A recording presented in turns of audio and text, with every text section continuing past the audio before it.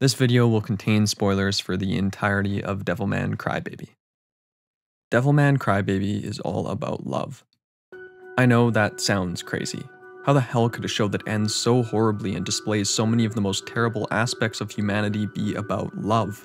But hey, if you don't believe me, then you can probably trust the show's director, Masaaki Yuasa, who in an interview with BuzzFeed Japan was asked, "What Ryo takes away from it? You've said before, in the end, it's about love. Is that what you meant?" To which Yuasa replied, "That's right, it's about what Ryo learns in the end." Now, this is a bit strange because for the most part we've been conditioned to find meaning in stories by considering what the protagonist learns, not the antagonist. So once I started viewing the anime as being Ryo's story, and as being about what he learns, the show really opened up and I was able to see beyond its surface.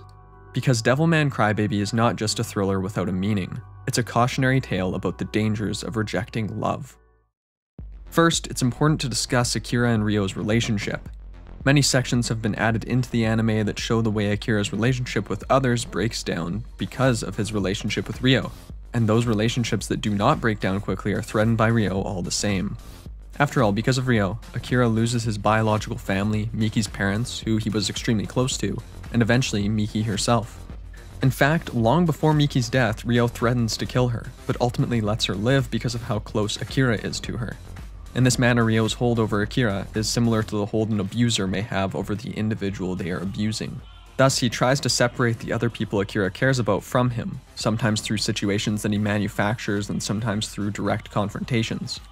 It is also important to consider the fact that Ryo is much more involved here in the apocalypse than he ever was in the manga, which makes Devilman Crybaby far more about Ryo specifically than the manga ever was, and about how Ryo actively destroys Akira's life.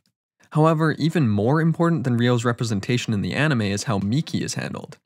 In the manga, Miki encourages Akira to be confrontational, and when he does become violent, she gets excited and even turns her on. However, in the anime, she symbolizes love, acceptance, and by extension, peace.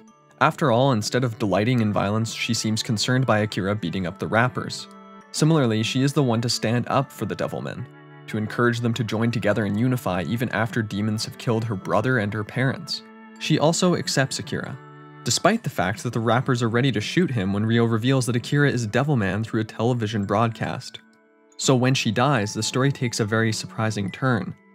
And this is where many have come to the conclusion that the story ultimately shows how broken humanity is or can be, which I'm not going to deny here. I mean, the Devilmen that band together aren't even able to stop Ryo after her sacrifice, so why? If this is a story about love, then is it about how love fails, or about how love is unable to cause any genuine change? But the show also seems to be about how violence is bad and will only lead to destruction, so how can that be the case?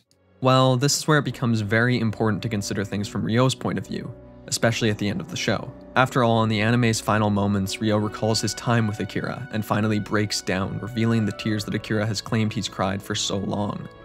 And right before this moment, we see the baton being passed from one child to another, making a line of 4 just like the 4x4 relay that Miki so badly wanted to run but was never able to complete. The baton goes from one child who may be Miko to Miki, then to Akira, and then Akira tries to give it to Ryo, but Ryo does not take it. This happens over and over, making its importance clear through sheer repetition. And let's consider when Ryo truly betrayed Akira and humanity, during the 4x4 relay. During that event that Miki was excited for when he decided to reveal the demons to the world. In this way, the 4x4 relay is also symbolic of love and the acceptance that is advocated for by Miki and is corrupted by Ryo. Here, Ryo rejects this event by using it to its horrible ends, twisting an act of love into an act of hate. And even in these moments, even when he could take that baton from Akira's hand and accept the love it symbolizes, he does not. And this isn't something that just started now as he lies on his back and stares up at the empty sky in a desolate world of his own design. This was something that he's done since he was a child, as he grew up and as he betrayed all those around him, as he inspired their hatred and their disdain. If Ryo had only accepted love, if he had only understood that this weak individual named Akira was enough for him, then it wouldn't have come to this, and he would not have lost the one individual in the world who seemed to genuinely care for him. So through Ryo's consistent mistake of not accepting love, he loses it all. In this way, Devilman Crybaby is a cautionary tale not about the dangers of war like its source material, but about the dangers of not accepting love. of not taking that baton and holding it in your hand. Because the repercussions of such a thing can be horrifying. Because if you don't accept it soon enough, it will sometimes be too late to accept it at all.